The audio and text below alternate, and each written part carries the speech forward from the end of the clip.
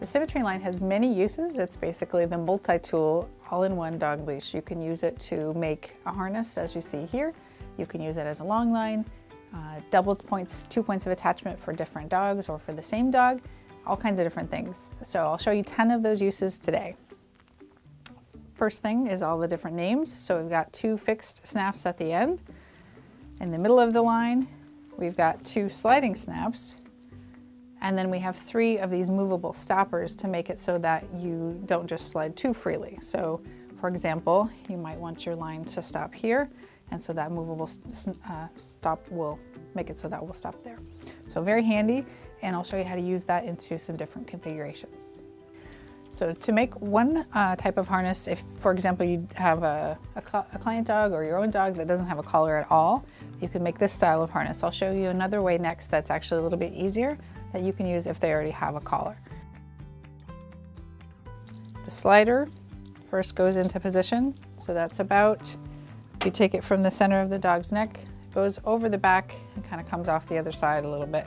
So about that long. You'll adjust that later. And then clip to the leash itself using the sliding snap. So you've got 2 stoppers, so slide the other stopper up if you don't have that, and then put that on the dog's neck. And then just get the dog to step over the 2 pieces of the leash. This dog doesn't move very much, so I'm going to have to move him. And then basically you would just want to snap beyond. So the fixed end here is just going to snap just past the movable stopper that's next to the sliding snap here.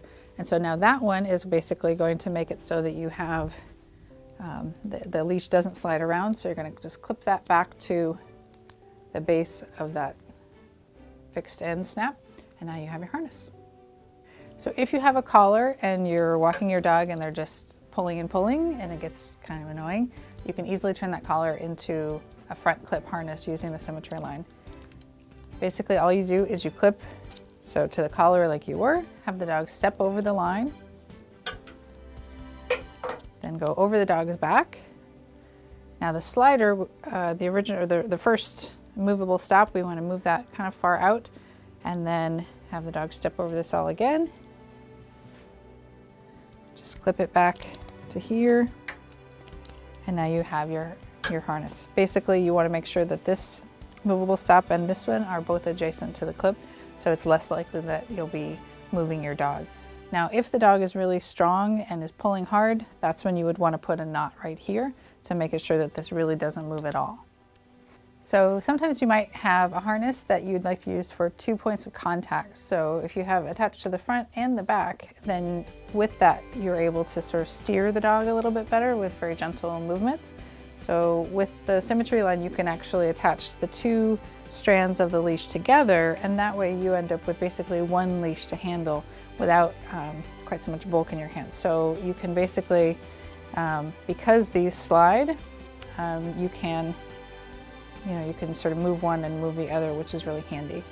So all you have to do is basically take all of the sliders, the sliding hardware, and put it all on one side, and then use that to then just clip to the other side of the leash. So essentially, if this is the middle of your line, this is where your hands are going to go, so you can grab like that. Basically then one strand has no hardware on it, and the other strand has all of the hardware. So then you basically just clip over the fabric of each piece.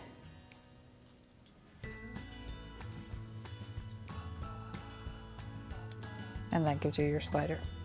You can also do 2 points of contact with a long line. So rather than one strand that's doubled up on itself, you can basically just take it so that you have the first movable stopper is the distance between your 2 pieces of hardware. And then you clip to one, use your slider here to clip to the other.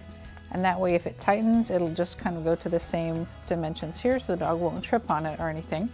And then the rest of the line just turn into a leash. So you've got the 2 pieces clipped together or whatever for a handle. So you can gather that up however you normally would.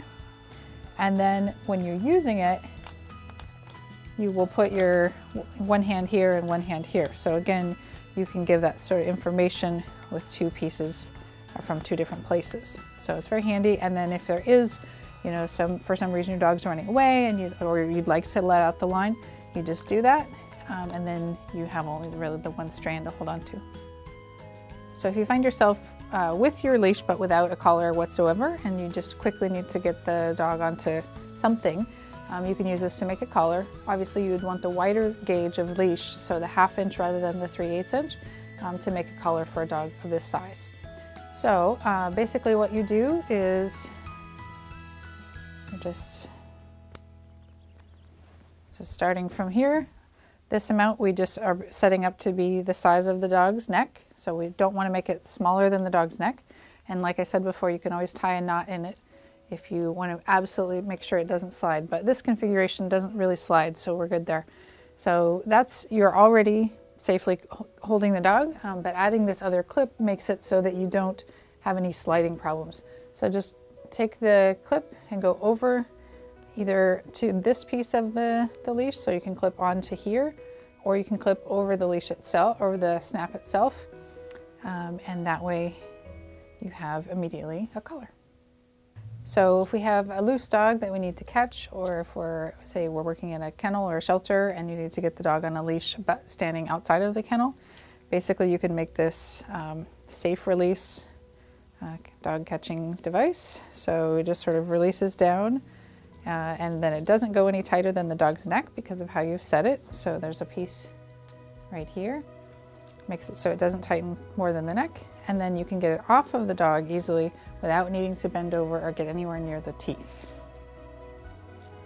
So basically you start with one fixed end and one slider with the stopper in between. The stopper needs to be set up so that once you have your collar, that does not go any tighter than the dog's neck. So you kind of have to eyeball it a little bit if you're just catching a dog, right? But so get that as close to the dog's neck size as you can. Err on the side of too big. If it gets loose, then, and he's still inside his kennel, you're fine. So basically then, this is our noose piece, which I hate calling it that, but that's our lasso for the dog.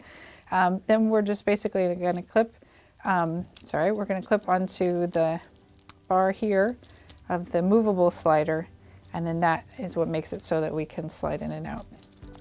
So that's how we use it. So this piece is just going to drop down and be able to slide back up again, not tightening more than the dog's neck. So we also want to make sure that the clients are holding their leash at the right length. So with bat leash skills, we have breaking distance. So it looks about like this, where it goes slightly below the knees. The clips here can turn into targets, so you can slide those along to wherever you want. You just clip it basically back to itself on the line, and that makes a target. So then you go past that. That's your first breaking distance. Your second one, you can set up again another target. That's your second breaking distance. And then another one of the movable stops there can make that final one. So that's basically how to use the Symmetry line with targets. So you could also make a back clip harness that has a shorter leash. This is really nice because it doesn't do any sort of sliding around, and the top sort of looks attractive, which I like. I'll show you how to make that.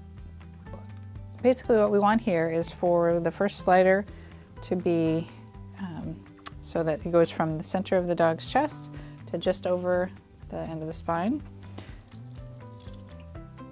Clip the sliding snap so that we basically have the collar section, and then bring up the stopper here so that you stop it so it's just right on the dog's chest. Bring this up around, snap to itself. Same thing now for another one of the sliders. You'll be able to move this stopper in position as well. So have the dog step over it and then snap here. So now once we get this slider or the stopper here in position, it basically makes it so that the harness is relatively secure, won't fall off the dog.